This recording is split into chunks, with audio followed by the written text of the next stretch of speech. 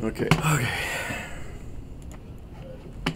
All right, so today we're going to try and do an actual alarm. So we have this function here. Let's run it, see where we're at. We left it. Oh, that's funny. Where did my tab bar go?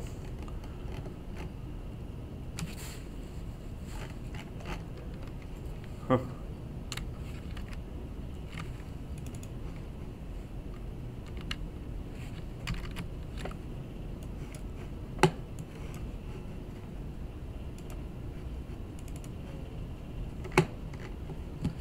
So in my alarms,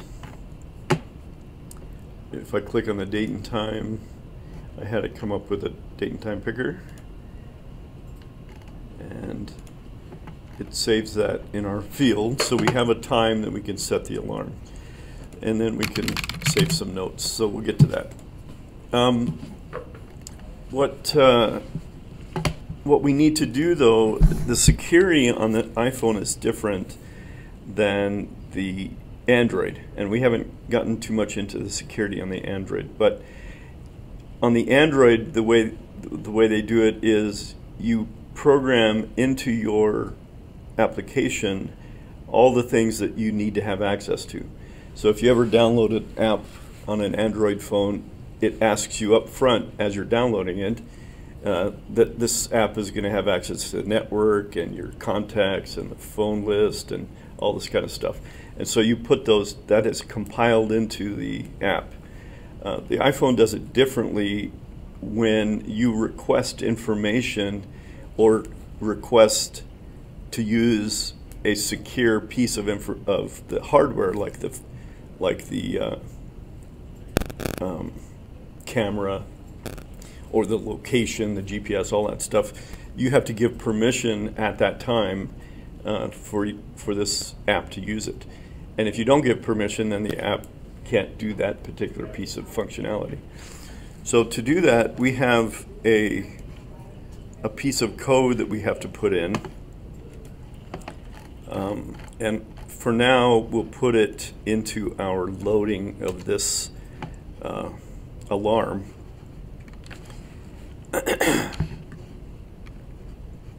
And so we need to call a function. We're going to call it register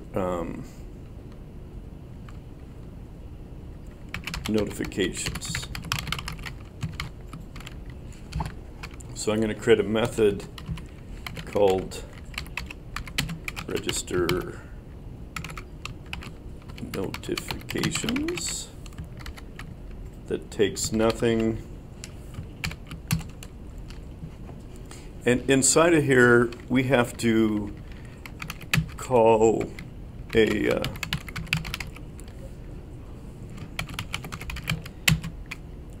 a function of the phone, and it's called UI, one of these long ones, user notification settings. And we have to pass it some information. So the first thing, come on. The first thing we need to pass is what types of notifications we want to have access to. Meaning, we're asking the user, do you want to have an alert on the front page? Do you want to have a badge, which is a little circle on the app itself that shows you have some attending to do? Did anybody here have an iPhone? Yeah. So you see a little red circle with a number in it on some apps. That's the badge. And then a sound is that something will happen when this alert goes off. A sound will happen. So we can have all three of those types. And the user notification type, we pass it in an array. So we say, I want the alert, I want the badge, and I want the sound. Need more room here. And then the categories that we pass in for now is just going to be nil, the last piece. So we'll put it nil here.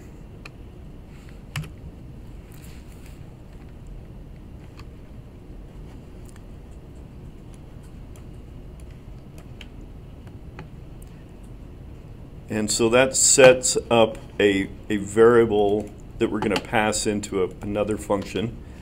That sets up what we want.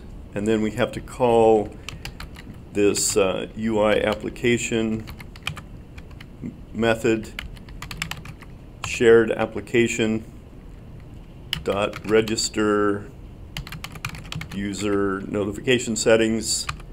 And we're telling the operating system to use our variable that we just set up.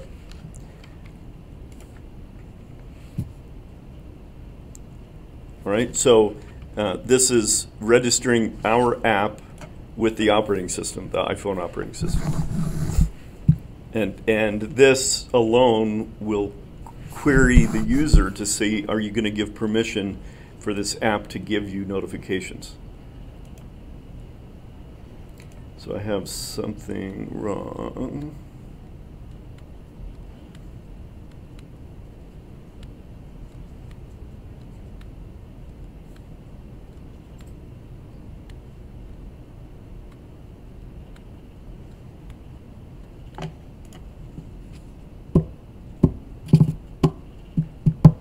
Oh, I get an extra parentheses. All right.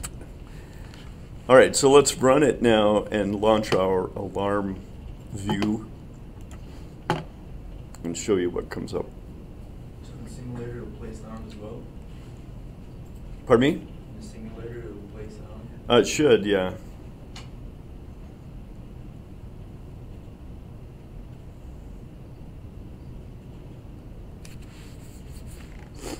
All right, so the app comes up normally, nothing's changed. But if they go into the alarm system, it says, hey, hold on, this app would like to send you notifications. And notifications may include alerts, sound, and icon badges. These can be configured in settings. So the settings for the phone, I can turn these off later if I allow them now. But if I don't allow them, then I can't send notifications to this user. It just won't let me. So that's all handled at the operating system level. I think that's a little more secure because what happens is on the Android side, people don't read all those things that this app has access to. They just say, they install the flashlight app, right? It shouldn't have access to the network, but it requires that, and they have some I would call them a virus flashlights that send information to a computer in China. So not a good idea. So this one puts it forward to you right at the time you're going to need it. So I say, okay. And now that is set for the system. So if I go look in the system, oops, what did I do? If I go, what the heck?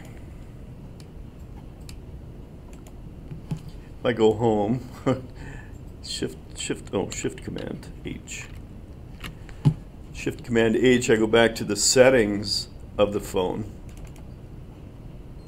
I can look in the app, in the privacy, I think it is. Nope. They don't give us all of the things that are available on a real phone. So it looks like I'm not going to be able to see that.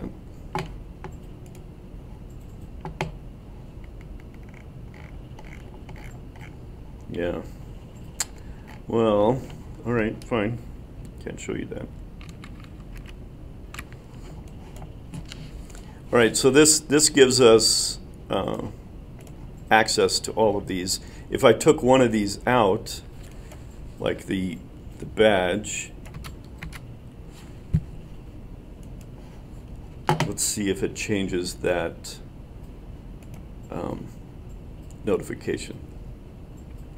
So one thing that happens is that's stored in the system properties for my app, and I don't think it will come up again because I've already allowed the app to have access to it. So it should not come back up again. And it didn't. Okay, so on the simulator, the best way to get rid of that, to reset it so that I see that notification again, is to reset the content and settings for the entire phone. That wipes out stuff, kills my app.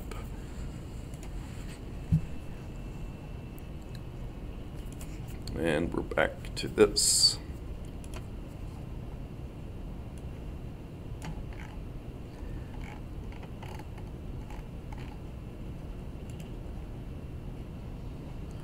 All right, any questions on that so far while this is rebooting?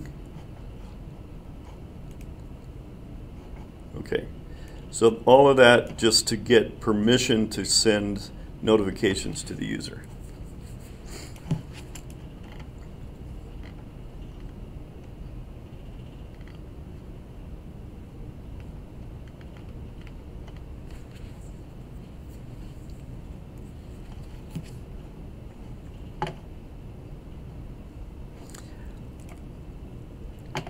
So I'm going to change our little view here and add a button to make it easier to start with. So I'm going to add a button to our view.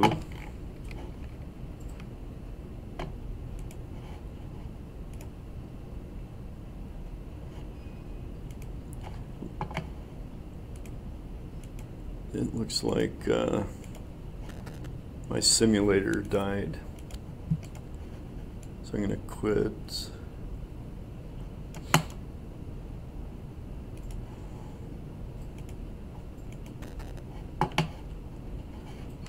And restart it.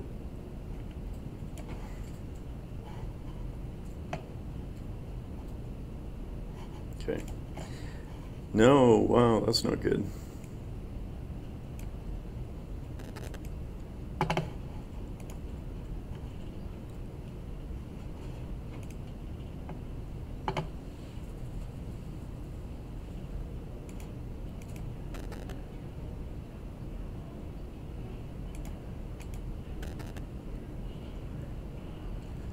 That's all part of the simulator, the springboard. How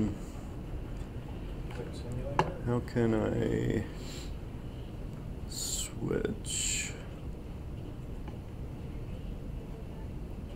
Let's go to a iOS 9 one.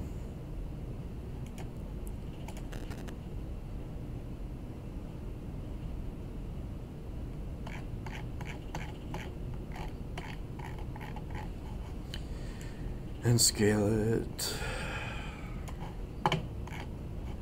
Wow. All right, so let's quit Xcode.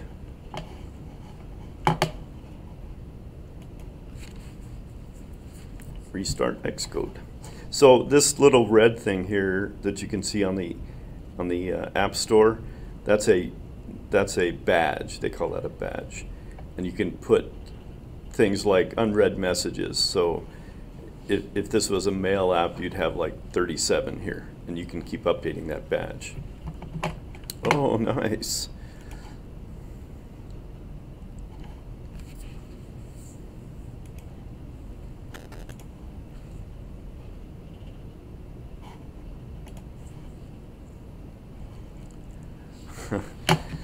Well, that might effectively shut me down here. I'm going to recording.